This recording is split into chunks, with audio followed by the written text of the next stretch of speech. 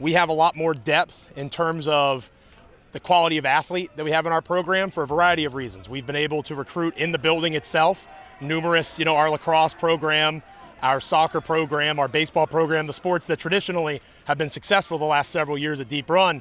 We've gotten several of those kids to come out and try football, and that helps in terms of just building depth athletically. We've also built depth with our kids that have been around, whether it's a Philip Doobie, a Sean Patel.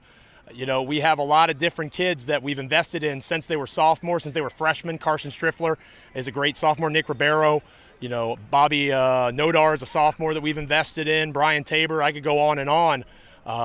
Daryl Smith, just so many different kids that we have, since January, had the opportunity to invest in, spend time with. It's not just a focus on the varsity, it's also the JV. And the focus on development, we're starting to see the fruits of that now, more so than we were able to the last couple of years for a variety of reasons. It's rebuilding a program in terms of investing in the youth and investing in your young players. And obviously you need athletes to win, but you also need a core of guys that are consistently there. Even if they play another sport, they're still coming to a 7-on-7. They're still coming to a workout. They're invested, they're passionate, they want to be a part of the solution.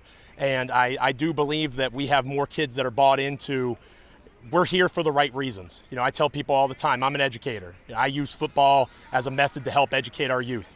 And I think our parents, our community, they've been unbelievably supportive. My principal, my athletic director, our athletic trainer. People want to see us win because they believe we're trying to do it the right way. He started 19 games for me.